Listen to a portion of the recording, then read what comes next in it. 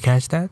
I really hope you didn't, because it would be really embarrassing. Today I'm gonna break down this scene I made a while ago, and through this animation I plan to share the most important factors and techniques you can apply to loop your animations in Blender seamlessly. Before I start, I quickly want to apologize for disappearing for so long, but I've finally got my stuff together and I'm planning to dedicate all of my waking hours to this channel. I've also started a short video series where I take less discussed topics related to 3D in general and explain them in under 1 minute as concisely as I can. I've also restarted my Patreon page where you can get access to exclusive tutorials, get detailed personalized video feedback on your artwork, find the source files to all of my videos, get licenses to unreleased music and sound effects that I personally create and use, and much more. With all of that said, let's get into the video.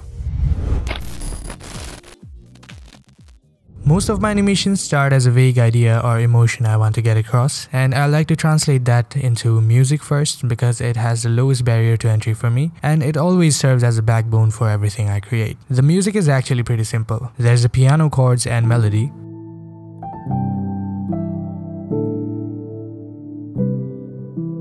a counter melody that adds a lot of dynamic into the mix,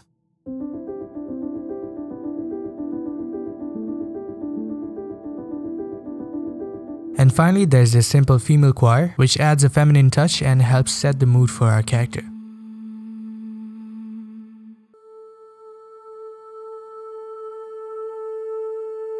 Everything together sounds something like this. And the feeling I wanted to create was kind of like how the sound of rain is objectively chaotic, but we perceive it as peaceful.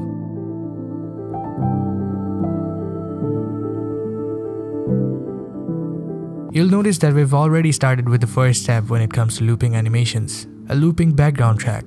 With the BPM set to 110 and the track being 8 bars long, we can see that the track is 13 seconds and 9 centiseconds long, meaning that we can write it as 13.09 seconds. This length is going to be very important in setting up our timeline. So let's say we want our final animation to be in 24 FPS. To calculate the length of our timeline, we're going to multiply 24 by the length of our track, which is 13.09, which brings our result to 314 frames. And that's going to be our end frame for our timeline. You're going to have a much easier time if your track ends at a whole second, but I don't think the 9 centisecond difference will be that noticeable even if you were to round it off, as we'll be applying the other more important principles for looping animations. For a rough block out to start off, I brought in this Botaniq tree as a placeholder for now, and also this free swing model from Sketchfab that I simplified and edited its proportions to fit our scene better. For our main character, I used the human generator add-on to generate a female character very quickly and played around with the sliders till I got what I imagined. Links to these add-ons will be in the description in case you want to check them out. I posed her sitting on the swing holding onto the ropes and parented her to the swing. To control the swing, we can create an empty in between the ends of the ropes above and parent the swing to this empty. And now if you move around the empty object, everything else will follow. Since a swing's motion is pretty much oscillatory, meaning that it reaches the highest point on either side and the time interval is fixed, we can animate it using curve modifiers. Just add a keyframe at the start and end for its rotation, head to the graph editor, and in this case we'll add the built-in modifier from the side panel to the y-axis. This will create a wave pattern like this. Before we proceed further, the most important principle that you need to understand is that to create a seamless loop, the starting and ending frames must be identical or transition smoothly.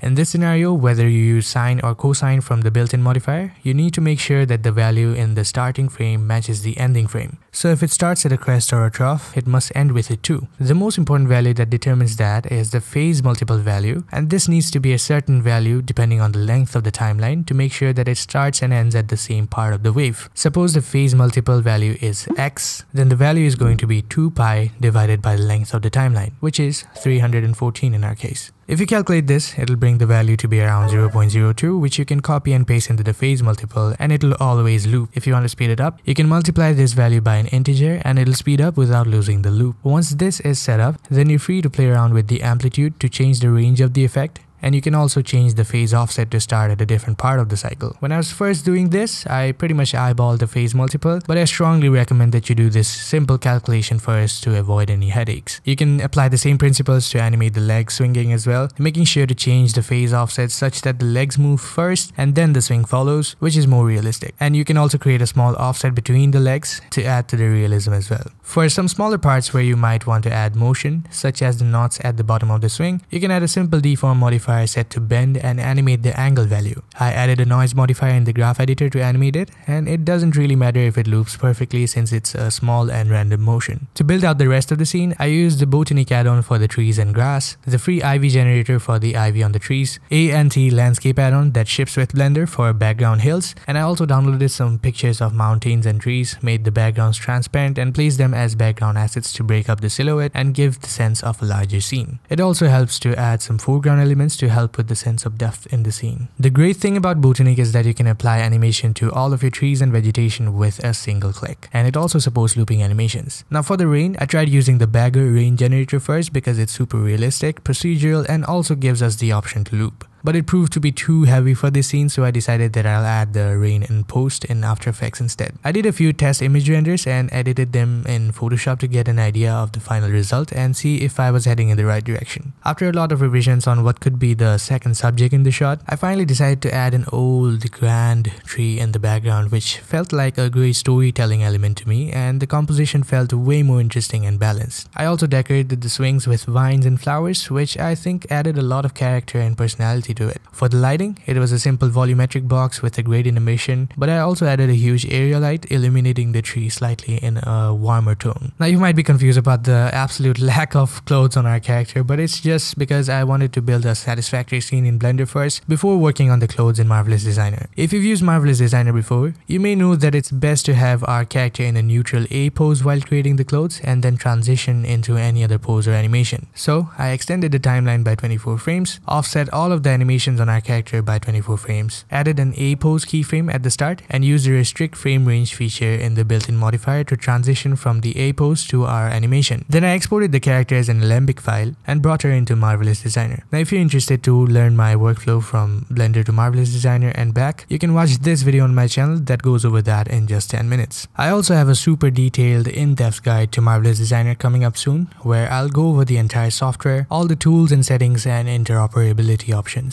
It'll be compressed down into less than 3 hours with a step-by-step example at the end, so you can follow along and have a finished outfit by the end. I'm constantly posting work in progress and behind the scenes content on my Patreon page related to this insane video that I've been working on for months, and you can actually view each chapter there as soon as I finish editing them. For this video though, I'll be skipping the creation process of the garment and instead talk about how I created the loop. After draping the clothes onto our character and recording the simulations, we get this track of all keyframes for our garment. To make it a loop, the first step is to make sure that the start and end keyframes are the same, so we're going to copy the first animation and paste it on top of the last animation to replace it. But now the transition is too sudden, so we're going to go back a few frames and delete them, such that the linear interpolation between these two keyframes does the work for us and the transition looks smoother. If it ends up looking too robotic, you can hit the simulate button somewhere in between this transition and add keyframes to break it up and make it look more natural. I'll be talking about this in greater detail in my upcoming Ultimate Guide to Marvelous Designer, so make sure you subscribe and check it out when it comes out if you want to dive deeper. Once I was happy with how it looked, I brought it back into Blender and adjusted all of the offsets again, and it looked pretty cool. After a few tweaks, I rendered it out and into After Effects, where I added the rolling fog using fractal noise and only keyframing the first number of the evolution value, which means the number of cycles of evolution. So setting it to 6 will mean that it'll go from 0 to 360 6 times over. I made 3 versions of this and layered them in the background, midground, and foreground. For the rain, there are 3 layers as well, and I made a mask out of the original render by playing around with the levels to isolate the background and midground and use them as luma mats for the different rain layers. Also, the creation process of the rain is pretty simple. It's just the CC rainfall effect. Since the rain is pretty subtle and random and doesn't have a discernible look at where it starts and stops, we don't have to concern ourselves with perfecting its loop. Now we can bring in our music and rain sound effects and render it out, sit back and watch it loop for eternity.